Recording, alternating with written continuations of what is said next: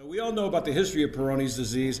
This is the classic picture of Peyronie, who actually wasn't the first to describe plastic induration of the penis, but indeed Fallopius was the first to describe it in a single patient in 1561. But then Peyronie came along and came up with a series of patients as a result of his being tasked by the King of France to begin a royal college of surgeons in France, and one of the things that he was tasked with was coming up with a journal for the Royal College of Surgeons. So in the second volume of the Journal of the Royal College of Surgeons of France, he described 5 patients with penile curvature caused by what he thought was irritation. It's not too far from what we believe today. But indeed, he felt that the best way to treat it was bathing in the waters of Barège in southern France. And truly, until recently, we didn't have anything really better than bathing in the waters of Barège. Peyronie was indeed from the south of France, and whether he owned the waters of Barège or not, I guess, is a matter of historical controversy, but clearly there wasn't much progress until recently. So we've always known that Peyronie's disease, along with Dupuytren's contracture, ran in families, and indeed those of us who see a lot of Peyronie's patients, if you ask the patients carefully enough, they often will say that they had a family member that had Peyronie's disease, but more often will say they had a family member that had Dupuytren's contracture, because most fathers don't discuss with their sons the nature of their penis, so we really don't know the family history as well as we probably should.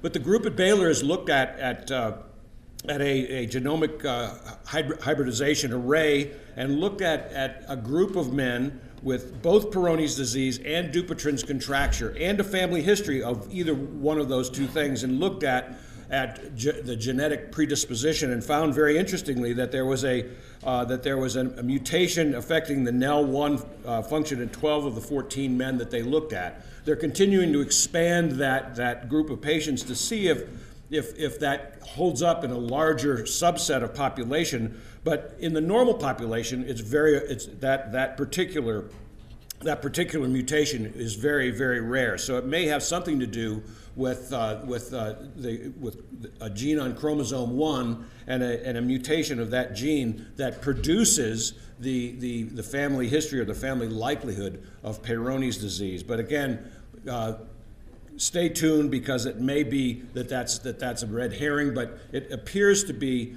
a lead for what we now believe is a genetic predisposition for Peyronie's disease. Well, Peyronie's disease has a great emotional impact. There have been a number of studies that have looked at that, showing significant depression, both mild as well as severe depression in men with Peyronie's disease. They're significantly concerned about not only the curvature of the penis, but the loss of length. And we who see Peyronie's disease know that our patients with Peyronie's disease often lose 1/3 to 1/2 of their penile length, which is a significant problem, in addition to the curvature or hourglass deformity that many of those patients have. So emotional problems in 82% of the patients with Peyronie's disease, with an odds ratio of 8.0, which is huge. And penile length was probably the biggest independent predictor of emotional problems with these patients. So the patients that you see with Peyronie's disease are not only coming to you because they have curve of the penis, but they're emotionally devastated often by this particular problem. Another issue with Peyronie's disease that's recently been reported widely is the association of hypogonadism in Peyronie's disease. We actually did one of the studies ourselves. The third bullet point is from our own institution. But Abe Morgenthaler found that 74% of his Peyronie's patients had total testosterone of less than 300 in 121 Peyronie's patients. Now you have to realize that there's a bit of a selection bias, because Abe Morgenthaler's practice is predominantly low testosterone patients. The group at Baylor found that there were men with lower total testosterone with Peyronie's disease, with or without Peyronie's disease.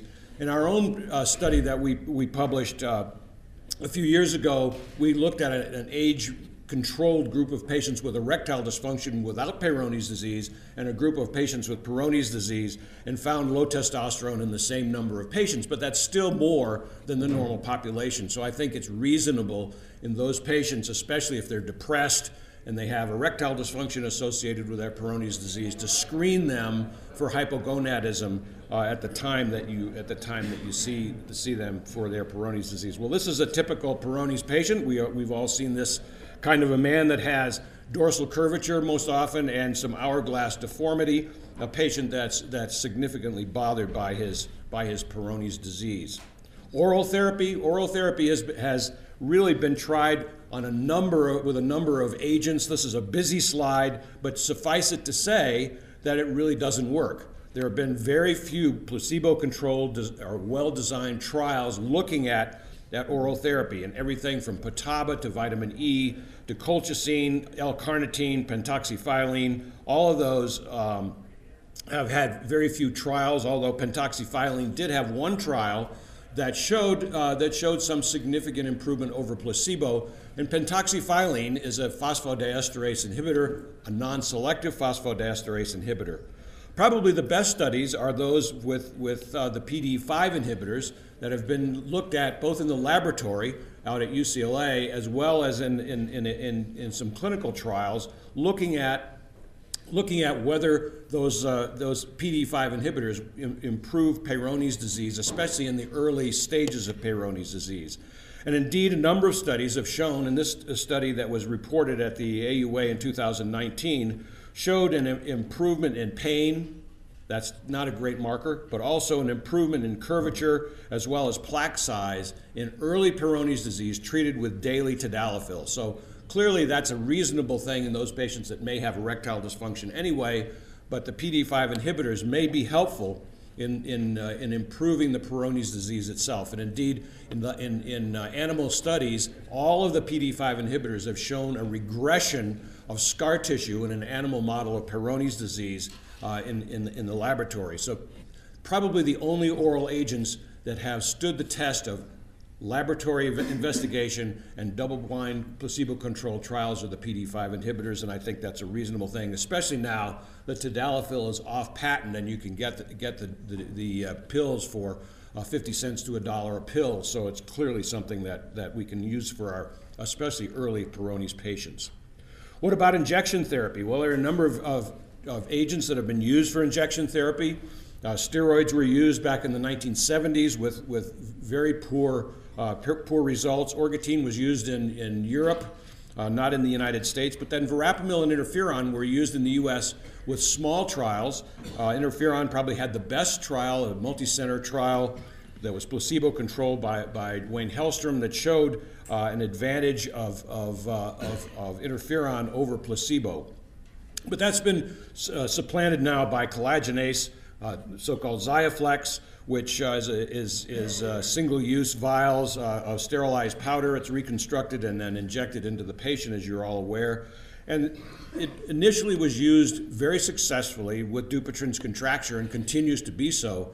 We actually had a fellow at UNC that was in the Navy, and he was a robotic fellow, and he had very bad Dupuytren's contracture. I didn't ever ask him if he had Peyronie's disease, but he had a very bad Dupuytren's and couldn't manipulate the robot. So he went to the hand surgeon, had his Dupuytren's fixed with Xiaflex, and was back operating within 10 days. So that's huge. It's very different than having a reconstructive hand surgical procedure to try to release the Dupuytren's contracture.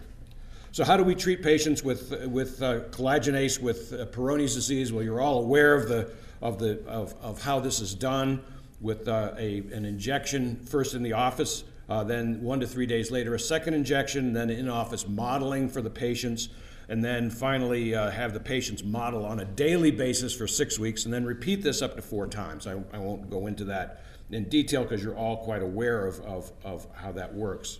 There were 2 studies that were required to approve Clostridium injection in the US. The FDA requires 2 studies. The 2 studies were exactly the same, just a large study divided in half. And they demonstrated very, very clearly that there was an improvement in the Peyronie's disease. And these are the baseline data showing the patients were in their 50s. They had a mean curvature of about 50 degrees. They had a PDQ, or prostate disease questionnaire score, of about 7.5 to 8.5. Placebo and drug were about the same in both groups. About a quarter of them had history of penile trauma, and the mean duration of Peyronie's disease was around 3.5 to 4 years. So that was kind of the bottom line to it. But their PDQ bother scores did not directly correlate with the amount of curvature, which was interesting to us when we looked at the data in the study. So a patient could have 60 degrees and minimal bother, could have 30 degrees and terrible bother, and I think we probably know that from our clinical practice, that many patients are bothered by 15 or 20 degrees, and some patients come in with 60 degrees and are doing relatively well. So how did the studies turn out? Basically, these are the clinical results of the studies. There was an improvement of about 35% in study number 1 and 33.2% in study number 2. Clinically significantly better than placebo. All of these patients had modeling. The original studies that was interesting was four arms where they had modeling with and without drug, modeling with and without placebo. And interestingly, the patients that had drug without modeling did exactly the same as patients that had placebo and modeling. So modeling is hugely important in this endeavor to get patients to have a straight penis. And indeed, when I talk to my patients, I basically tell them, this is a team sport. I'll do my part, but you've got to do your part to get the result that we need to get. So the modeling is critically important. Here's the results that you can expect. This is actually an Australian patient. Their North Carolina patients are much bigger than that, but this is the kind of thing that you can expect in the majority of the patients that you treat. So this again looks at the two studies and shows that, oh, this is study 1 actually, and basically shows that the improvement is durable. During the follow-up period, there's no regression back to the original curvature. Equally important, though, is the results of the bothersomeness. This is the PDQ score, and you can see the PDQ score was improved in both studies 1 and studies 2 in a statistically significant improvement. And you ask, why is placebo better? Why would the patients with placebo get better? They're modeling. The patients with placebo are modeling. So the modeling is critically important to the outcome for the patients of these trials, of these drugs. These are the adverse events, and I'm going through this a little quickly because basically this is not new to, I'm sure, anybody in this audience, but the adverse events are significantly different between the placebo and the Xiaflex group. And why is that? I mean, when we were doing the placebo-controlled trial, I knew who'd gotten the drug versus who'd gotten placebo. The guys with the drug came in and they were bruised and they looked like an eggplant, and the guys with placebo, their penis looked absolutely normal. So it was blinded supposedly, but in practice we kind of knew. So the major side effects are basically hematoma, penile swelling, and penile pain. Those are the things that were much more likely to occur in the treatment group than the placebo group. Well, one of the new things that's been proposed, and this was proposed by the group at UCLA, was to do a fan technique of injection. I think that's a very nice idea, but the amount of drug that you use is 1/4 of a milliliter. And so if you can actually get that 1/4 of a milliliter into the plaque, that's what you need to do. This fan technique is probably not going to be effective because the volume is too low to make that happen. So what else can we do? Well, basically, the group in the UK, David Ralph and his group, came up with a modified technique for injection using fewer injections than the classic package insert and from the trials. Interestingly, the people in the UK are fairly livid because they've stopped importing this drug, CCH, to the UK, and they can't get the drug anymore for their patients. So it's a significant problem for them. But the modified is basically using a much shorter course of medication. So this is basically, let me see if I can get the thing to work here. Injecting the patient, doing penile stretching, maybe a vacuum pump, and no investigator modeling, and then having them come back in 24 to 72 hours for a second injection, but only doing essentially 3 injections altogether. And here's the results of their modified technique. So this actually takes only 3 injections versus the 8 injections that are in the standard technique. And here's the PDQ improvement. You can see significant improvement, and the numbers are exactly the same as with the trial itself using 8 injections. Here's the results of the penile curvature, again showing improvement, best improvement in patients in the middle ground of angulation, but numbers that are very similar to the 8 injections. So the modified injections for patients, especially if they don't have insurance coverage for this drug, which is very expensive, may be equally as effective, but a lot less expensive than the standard technique. Here's the modified technique in looking at baseline versus 3 injections, mean curvature reduction, and you can see that it's about 30 to 40%, which is the same thing as the trial using 8 injections. So I think we can probably modify in some of our patients the number of injections that they get, which is much more convenient, obviously. You don't lose efficacy, but it may be, especially in the patients that are not insurance covered for this drug, may be a reasonable alternative. So what about penile extenders? What about stretching devices? This is the older stretching device, the fast size penile extender. It was never really tried in a large trial with Xiaflex, but the newer one that was designed at the Mayo Clinic has been tried with Xiaflex and shown some improvement. And this newer one is interesting because not only will it put the penis on stretch, as you see here, but it also will do the angulation or the modeling. Doesn't that look great? It also will do the modeling for patients that have penile curvature. I see a lot of people sweating in the audience, but mostly the males. But it does work, and this is the trial that was published in the Journal of Sexual Medicine last year, looking at the utilization of this trial, but then the curvature improvement. Here you can see drug with some other stretching modality, so you can see that there's no difference with that. But if you add this Restore X, which is used for about 5 to 10 minutes, 2 to 3 times daily, in an effort to do modeling with stretching, you can see that there's a significant improvement in degrees of restoration of straight penis in this group of patients. There was also, interestingly, an improvement in penile length. Again, that was the thing when we talked about depression and emotional problems with Peyronie's disease. Penile length was one of the big things that patients were most concerned about. But you can see that they actually did get some improvement in length when they used a combination of the drug and the Restore X device. I have no interest in this device, so don't take it as though I'm making any money from it, because I don't. These are some of the post injection problems that we see. So most of these are self-limiting. Penile fracture is certainly a significant problem, and we see fractures occasionally. I've seen one in my practice.